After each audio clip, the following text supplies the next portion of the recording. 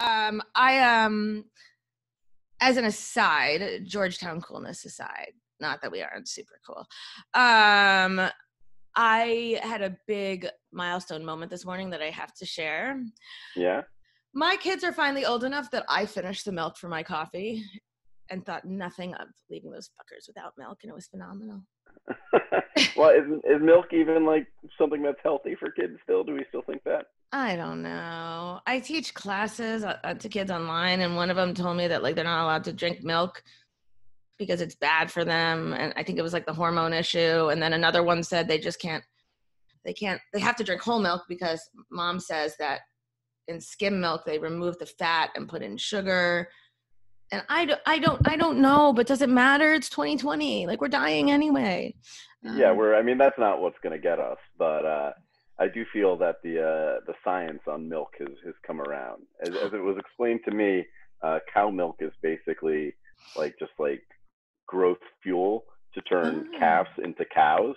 Yeah, so that, that's kind of like the purpose of it, and the idea that humans need it is odd. But I drink mostly almond milk, and that's because your wife's a nutritionist. Yeah, so I trust her. She could be full of shit for all I know. But, I think most of them are, to be honest. But yeah. I just do as I'm told. I know, and they say weird things like eat fewer calories. That shit is not for me. It's always like they found new ways to say it. Now instead of calories, it's like, oh, you need to cut out processed food and sugar. Right. And but then also you need to find joy in your meals, which is, I don't know. I'm kind of figuring it out. I don't find joy in anything. Oh, the only thing I did find of you online, speaking of finding joy, because before I hit record, I was teasing Joe about him being like an enigma, ghost, mythical creature. Also mythical, but it's like a Georgetown Minotaur kind of thing where you're like half government, dork, and then half badass performer, which we somehow produced a lot of. It makes no sense. I know, it's crazy. How pissed were your parents? Wait, how pissed were my parents when? Paying for a Georgetown education, and you're like, you know what I'm going to do with this? Oh, it's actually funny because they've been very supportive. I have to say, at one point, I believe one of my family members asked them like, oh, like you sent him to Georgetown and he's like doing comedy, and they were more offended by being asked that question than by what I've done. But I used to have a joke actually that I did about how I've been disappointing my parents for so long. I went to Georgetown and then I started working in bars, and so basically it was like I started working in bars and I'm like, we sent you to this great school, and I'm like, yeah, that was fun too. Right. And then I started doing comedy and they were like, but you're not even funny. So they didn't actually say that. They don't really say that. No. I know. Like I said, I stalked you. They're cute. They're ideal. This is like the perfect. I'm very fortunate. They're very good parents. You're very lucky. Enough about them. Yeah. But have they seen you get spanked? Have they? So you saw the was that from Pater Payne? Yeah. I'm like, what video is floating around out there? I don't know. You do a good job stalking because I'm not even. I remember that happening, but I don't. I don't think I've seen the video. I mean, I don't believe they've seen that. It was desperate. Yeah, it's pretty cute. And the thing that reminded me was they for some reason the guy was calling you fat boy, but you're not fat, nor were you then. And so that I was a little confused by, but I was also distracted by the whip. So I was. Yeah, that was an interesting night. It was actually, it's a comedy show that a friend of mine, Jay Nog, puts on, or used to put on at least, and it's called Pater Payne. And basically what they do is they have comics perform, and then the audience gets to decide should they be paid for their set, in which case they'll get like a $20 spot pay, as it's called, or should they get pain, in which case a dominatrix will punish them in some way. So you were not funny, is that what we're saying? No, actually, no, I crushed. The judges loved me, the crowd loved me, so I got paid. And then Jay was like, well, do you want the pain too? And I was like, you know what, I'm a You good gotta sport. say yes. So It's I was like, like, yeah, what yeah. am I gonna do? I'm like not here to, ruin your show. So I did. The only thing I was worried about, they had this one thing called a violet wand. Have you ever heard of this? And there's no reason you would have. No, but now I want to So, know. Yeah. so a violet wand is basically like this prod that it's basically like a low level cattle prod, and they Gotcha. will like zap people like on their like testicles and shit. It's a very edgy show. So I'm kind of surprised that that's the one video of me that's out there, and that's maybe I do need to revisit my internet presence. No way. Did you get testicle prod zapped? Not on the show. Oh, okay, fine. That personal life is yours, you know. Yeah, I found that. I found a super awkward interview that you and your polar opposite Fairfield Comedy Club owner, Beecher? manager. Yeah. Beecher. The two of you watching the two of you is like, I was like, it's like, are you both in the same room, planet? Like it must make a phenomenal chemistry of like of running this show, but like watching this your awkward local news lady, apologies, at least she's attractive. Ours are ugly in Long Island. I don't know why. But it really bothers me. But watching her interview the two of you about your first anniversary of the Fairfield Comedy Club, Yeah. I was watching it painfully. I was like, this is weird. Like this is like the two of you. You're a weird, different combination, and it must be fantastic to listen to you guys. Don't put jokes up, just put conversations of the two of you up, and I will watch for days.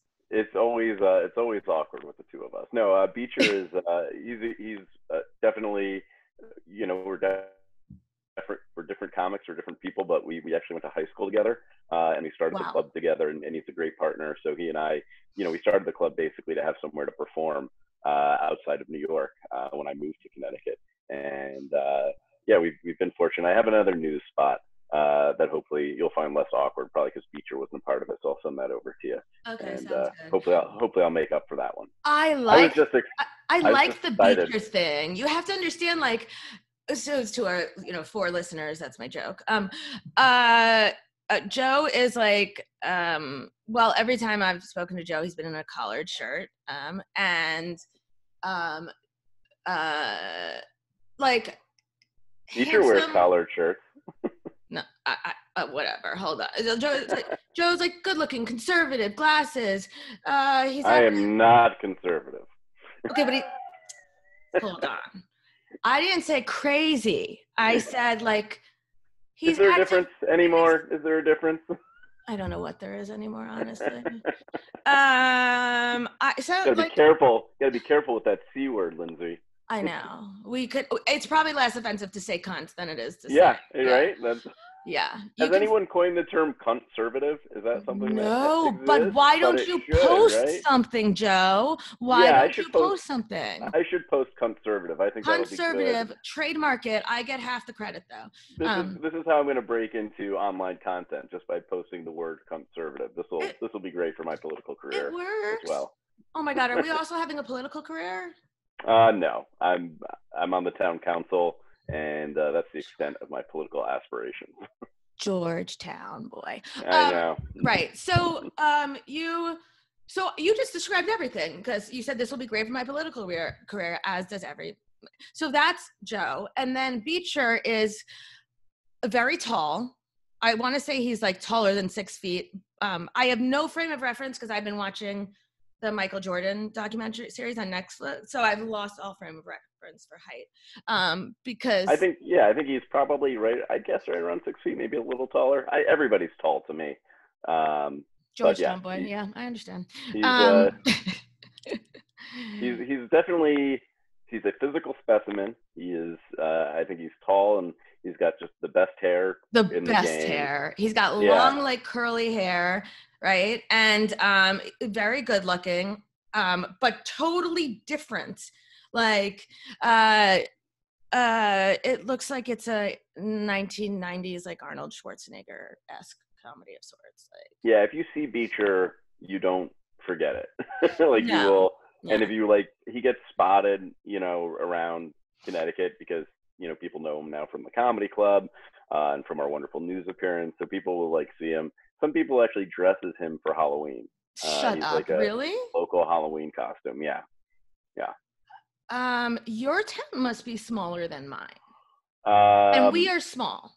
it's not even within our town. It's like just within southern Connecticut. People do it. He's a hero. He's a hero. I would love to meet him one day. Or speak to him. You should do the hookup. Yeah, no, definitely. And you should come to Fairfield and catch a show sometime. We're not that I far. totally will. I've only left Hop my that house. ferry. Yeah, I've only left my house 4 times since March. So really, that's not a lot. Twice for eyebrows, because that's a thing.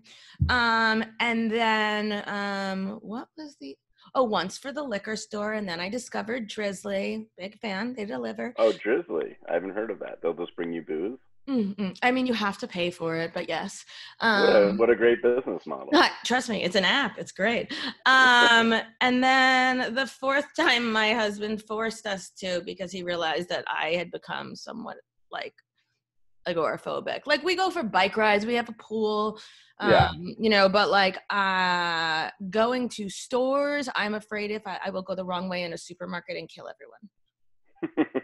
That's right. Yeah, when people are being like, I don't even call it overly cautious, but I'm somewhat cautious, but I'm still going out. We're, having dinner outdoors and whatnot. Crazy. Like, oh, I saw someone like wearing a mask in their car.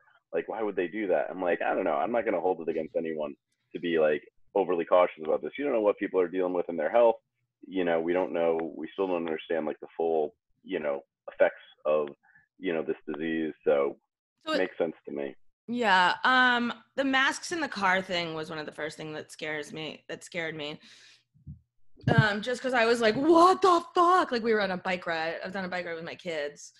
And all proper parenting has gone out the door during the pandemic. Like, my daughter now will yell the word bitch at my son, and I'm like, do I tell her? Like, fuck it, no. And like the other day, she just turns to me casually. She goes, do I know every curse word? I was like, no, you do not.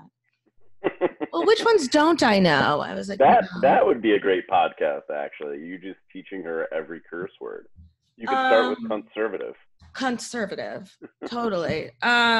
Seriously. That is going in your intro. I'm sorry, but oh, great. Why? It'll make people listen, maybe. We'll take what we can get. Yeah. When my son was like 6 or 7, we had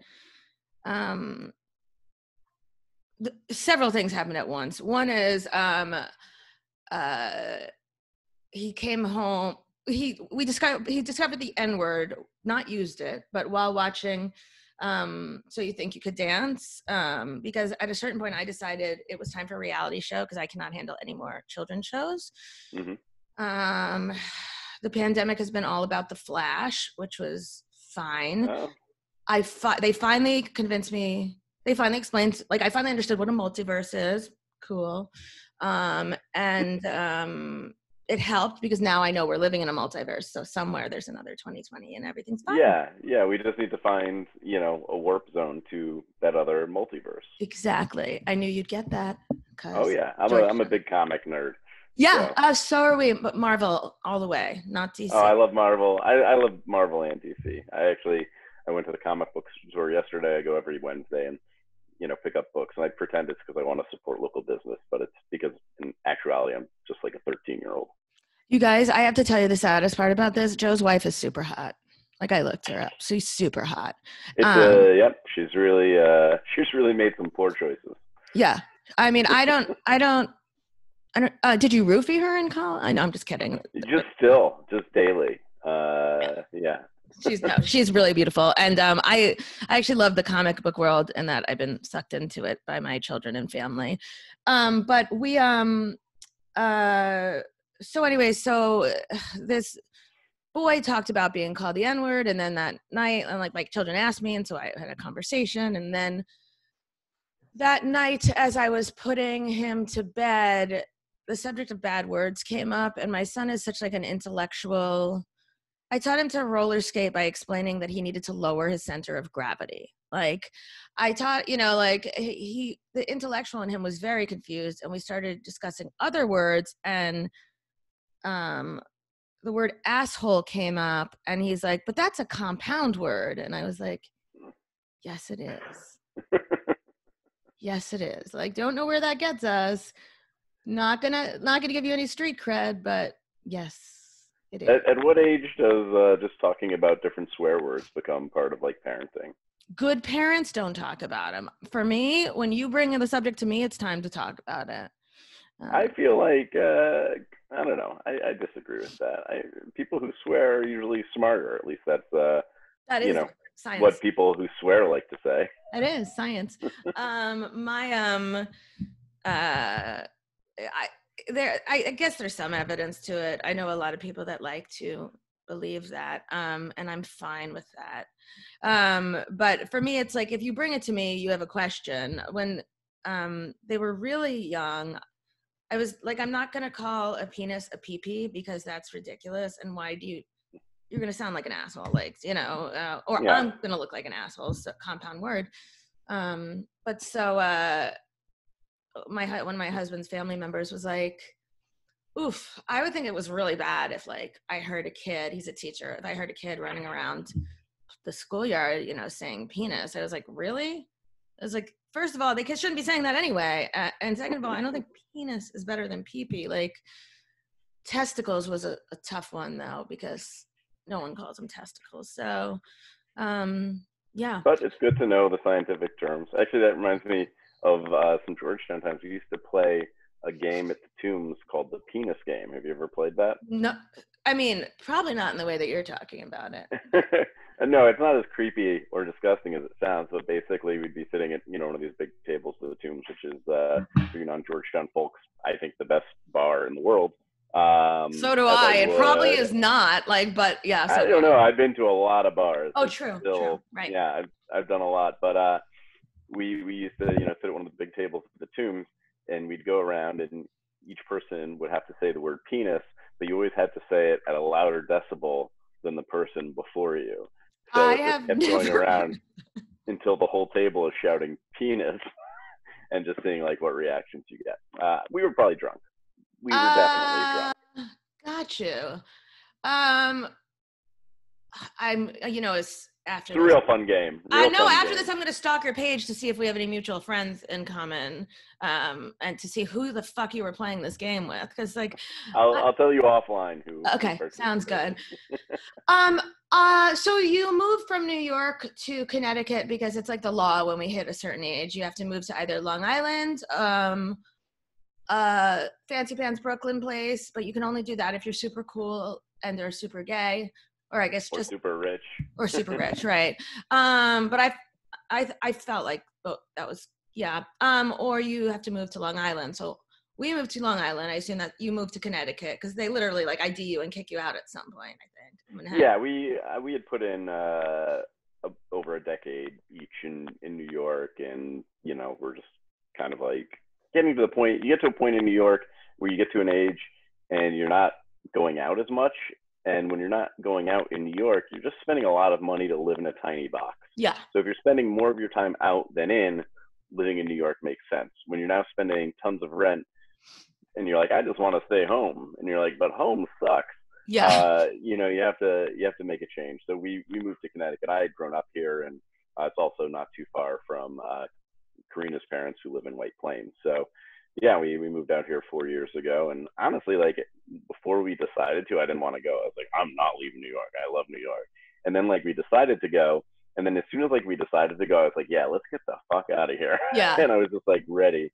And there's ups and downs. There's things I like about being in Connecticut, and there's things that I really miss about New York. And I would definitely love to move back there at some point, but that's probably decades away at this point. I miss the bodega. I miss the fact that at a certain time, no one will deliver food. Like, and that time is often like 9. Like, I'm like, what are you talking about? Like, I actually, do you know the comedian Michael Ian Black? Yes. I mean, the name sounds familiar. Yeah. You would definitely recognize him if you saw him. He was in like Red Hot American Summer and all sorts of stuff. He's fantastic, sketch actor and also stand up. And I saw him perform once. Actually, it was at Mike Birbiglia's first book release comedy show. Okay. And Mike William Black was performing, and he had moved to Connecticut, and he was talking about Connecticut. He's like, people in New York, they're like, oh, you're gonna move to Connecticut. Like, why? In New York, you can get any kind of food, any time of night. 3 a.m, you want Indian food, you can get it. And he goes, do you know why you want food at 3 a.m? He's like, because you're on drugs. Yeah, this is true. And he did this whole great bit. He's like, you know what I do when I want food in the morning? He's like, I get up, get out of my king-sized bed. Like, I walk downstairs, I open my full-size refrigerator, I take out a snack, I walk outside onto my deck, and then I look up, and you know what I see? Stars. And it was, I only saw him perform that bit once, and I still feel like I have it memorized word for word, because it was like, that's very funny. It's so true. Well done. It's very true, though. I mean, I mean, the things that I miss, I wouldn't miss now. I don't think so. The only thing is, my town is South Shore of Long Island, and we're kind of a lot of entitled white Jews, and yet we still find things to fight about amongst ourselves. And then our Facebook page, the best part about it is, like, every so often someone posts a reminder to lock their, like, don't forget to lock your cars. Mine was broken into last night. No. Yeah. It wasn't. You didn't lock it. It wasn't broken into. Like, someone just opened it. Yeah. And like, someone was like, yeah, I had $500 in cash stolen out of my, so lock your door. Like, that's, but we don't. Cash in their car. Yeah, $500 cash in a white envelope. Okay, so someone here is selling all the drugs. Also a drug dealer. I know. I want to make friends with them, but I've already mocked all of them for their door thing. So you follow kind of your local town Facebook pages? 100%. Because is it awful? Do you hate it? Because like I can't. My town, I hate it. I'm like, I don't want to know what the loudest, stupidest people in my town I do. I love them. They're so. Oh, really? Oh, it's so funny. Also, they're mean. They created this group called on Facebook called 5 Towns I Drive and Park Like an Asshole, and they take pictures of people who do bad parking and post the car parking on it. But sometimes, what a fucking life. I know, but sometimes it's like. Sometimes it's like you can see a totally empty parking lot, and then like this one car is like not parked, is like parked over the lines, and someone takes a picture, and I'm like, fuck off, like leave them alone. There's no one there, Yeah. I think it brings out the worst in people, particularly for some reason on these like local pages. And I'm like, I like my town better if I'm like just seeing people out and having the conversations I have and not paying attention to whatever the dumbest, most racist person in my town. You need to know these things, though. I know they're there, and I've got like being on like town council, like other people on the town council that are involved, like pay attention to this stuff and think it's the most important thing. So I always get I hear what's going on, but it's not valuable information because they're all psychos. Right. So pre-pandemic, I was specializing a lot in suicidal teens, and so I needed some levity. And so I think your levity.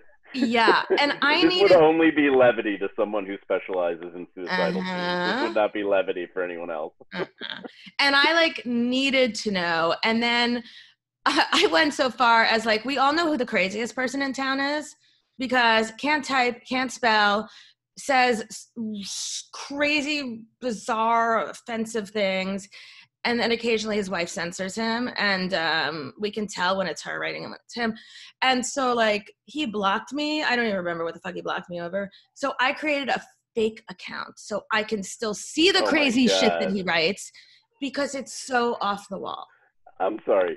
If you created a fake Facebook account to follow some stupid idiot who blocked you, you might also be the crazy person on Facebook. So I'm not following him. I'm just in the same groups. So when one of my friends calls me up and goes, you got to see what he wrote. Now you have a way to do it. Yeah. And by the way, appreciate it. The name that I use is Wonder Woman's, the actress who played Wonder Woman in in the original series. Oh, is it like Linda Carter, maybe? That's it, baby. Now I got to change it. Thanks for nothing. But whatever. I mean, yeah. I'm sure anyone could have pieced it together. I'm not the only one who knew. I know. But I, in order to set up a fake account, you also have to friend some people in the group because that's how groups approve you. Yeah. And Facebook groups have gotten out of control crazy. You're avoiding social media, I noticed. I've been trying to. Instagram I like to use somewhat because it's not as negative. Facebook, I'm like pretty close to just getting completely off it because I find it to be just a shitty place. I use it to promote comedy, and that's about it. Well, that's the thing, yeah.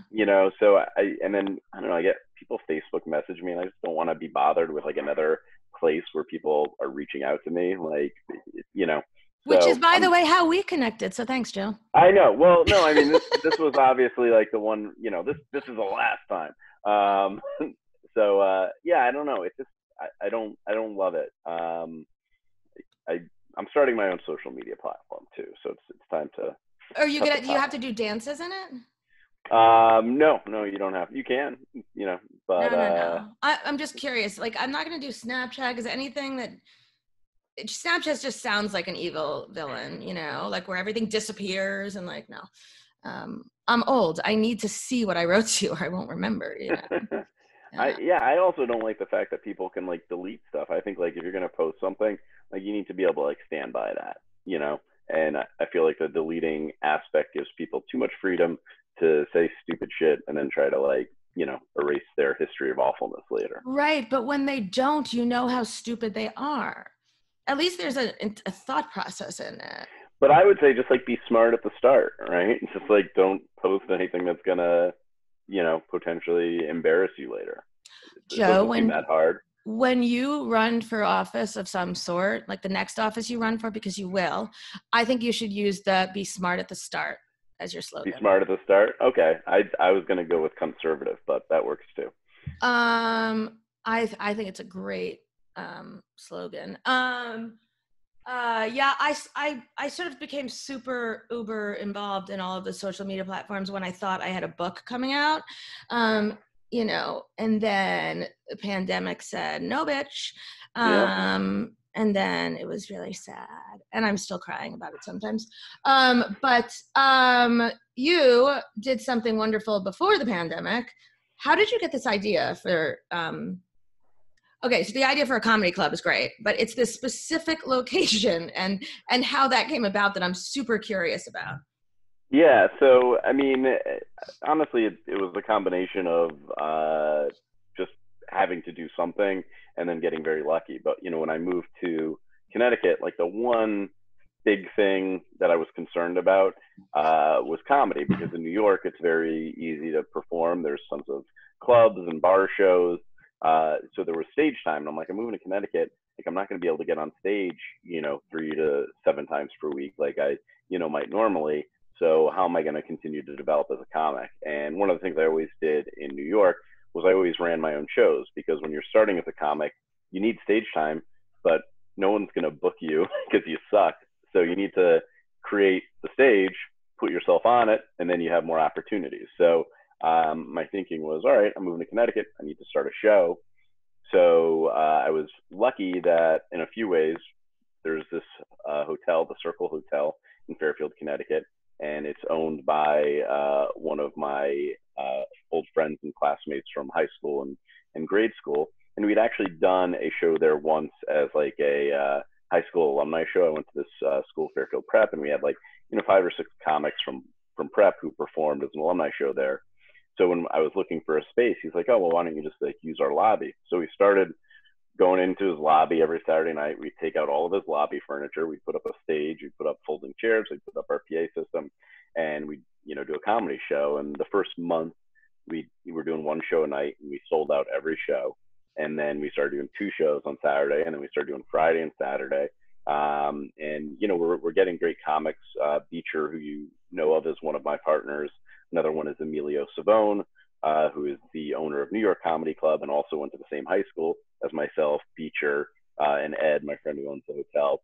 So Emilio was, booking, and we were getting great talent. We've had Mike Cannon, who I know you know, a number of times. We were lucky enough to get, Pete Davidson in our first month. So he is hysterical. I mean, I know, but like I watched his special. That whatever, he's hysterical. Yeah. Yeah. So we were just, we were getting great comics, and we had a really good vibe. The room, I joke that it feels like a low class wedding, because you're in this like hotel lobby with these cheap white plastic folding chairs, and you have to bring your own booze in. But for some reason, it just works. It's just a really good room for comedy. How do you? So let's say there's guests in the hotel. Do they get in for free? How do you charge? Do you make any money? Yeah, we sell our tickets on a website. We give discounts to guests in the hotel. And it's always been like a cheap night out. Like our normal ticket price is like $25 a ticket. And because we're not doing a 2-drink minimum or anything, you can go out and for $30 have a good little time. Right. So we discount for guests at the hotel, although frequently guests will complain because they're like, I heard swearing. Oh, I thought you were going to say, I would be the guest that like stood in the, like peering out the side. I thought they would sneak in. I wouldn't now. I'm an adult. Yeah, no, I mean, people like will walk by and kind of be like, what's going on in there? But, it works, it's a casual atmosphere, but it's been a lot of fun. So we had that going, and we've been operating now for over 3 years.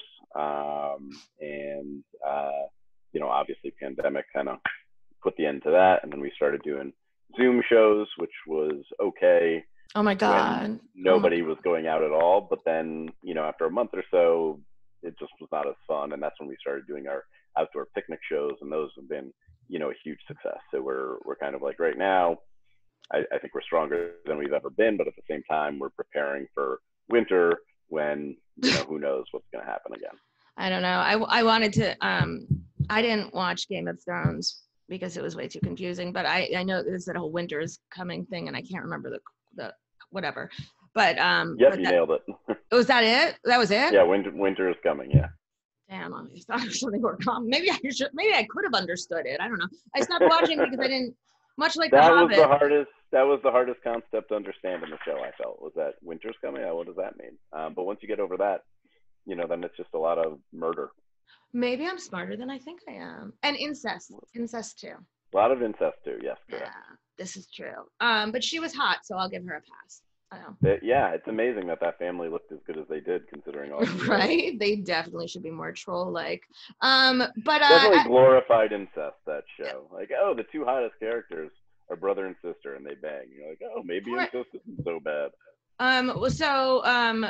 You are not a female, in case you didn't know, but Flowers in the Attic, like that was like the book that we all like it was, I want to say my generation, because I feel like there's 8,000 years between us and there's not. But like that was a big yeah, right. V.C. Andrews wrote Flowers in the Attic, and it was a big big book. And anyways, it ended up being about incest. They locked a bunch of kids in the attic, and lo and behold, and they made like sex and private and nudity seem really, really bad. And so when you make something seem really, really bad, the kids really want to do it. And so incest was best for them too. Yeah. That's all right. I hadn't read that, and now no, you won't. Nope, you will not. It is horrible to read as an adult. It's one of those books. I was going to say, as someone who's super crazy and anxious about pandemic life and corona apocalypse, you're doing a really good job of social distancing at these things, and you restrict people to groups of 6. And you see, I watched your local news, and you apparently drink whiskey. So I'm pro.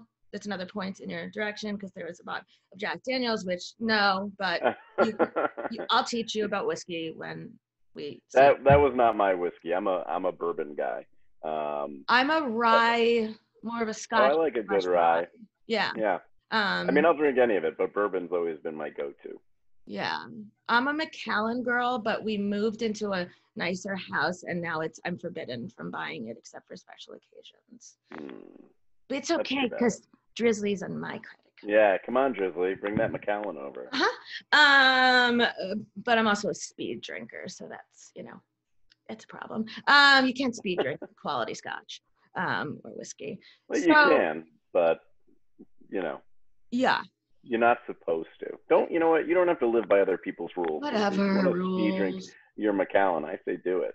I know. I know. The problem was like early in the pandemic when like all the women were supposed to be like baking bread and like making gourmet dinners, and I was in this moms group with like 10 the cool moms because my daughter's cool, I'm not, but their kids are cool, and so I'm in this group, and they're like all sending pictures of their gourmet dinners, and I'm like, it's like 3:00 in the afternoon, I'm pouring myself a glass of wine, I'm like, let's see what I can find on Pinterest, quick screenshot, look what I made. Or I'd like I take their pictures and change the angle and then like Photoshop it a little, like add meatballs and be like, I made the same thing but with meatballs. Yeah, I guess I'm not doing so well in the pandemic. Who is? No one. Joe, you also have a podcast. I do. I have a podcast called It's a Hustle. And I'll be honest, I've not been as dedicated as you. So when the pandemic stopped, I was like, it just became tougher. I was doing a lot of interviews. I do short podcasts, so it's like 15 minutes. Gotcha. And it was usually with comics, but also other artists or performers, and just kind of how they, turn their art into a job, because it's not an easy thing to do. And there's, particularly for, comedy, but I think for everything, there's just like a lot of different paths you can take. I think when people start, they think there's one, but there's a million different things and routes you can go. So yeah, I did that for a little bit over a year, and that's out there. So I do have some content, but I've been a little lazy on that. Joe, why don't you have me as a guest talking about my first book that no one bought? That we could do that. That could be a reason to jumpstart it again. Right. And by the way, I've been pretty crappy about mine for a while, and then I was watching, as I think I told you, and I've said it before, I was watching some of these comedy specials, in particular Janelle James, who do you know her?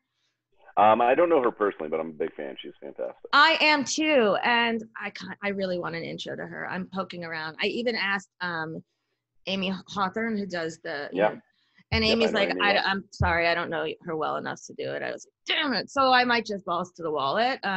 But we'll see. But I was watching her talk about 2018. I was watching Joe Rogan talk about 2016. He's like, we might end up with Trump as president. I'm like, wonder what all of these fuckers think now. And that was what revived me to start recording again. Because I suddenly felt passionate about something. Well, that's great. It's good to feel passion, and it's particularly, for a project like this. So I'm glad you're back, and it's nice to be podcasting again, even if it's not, my podcast. But I'm inviting myself to go on your podcast. That's what. So yeah, and that'll work. We can make that happen. I just need to figure out, and you'll probably have to give me some direction, because part of the reason I didn't do it, I was like, I got to figure out how to like record on Zoom and do all that. So, but okay. No, I'm a tech tard. It's really simple. And also, if you can't figure it out, ask an 8-year-old to explain it to you, because I don't have an 8-year-old though. No, but you just grab one off the street. Yeah, I'm pretty sure that's illegal. In Connecticut, really? Yeah, we're very tight on those kidnapping laws here. Yeah, not as liberal as you'd expect from a blue state.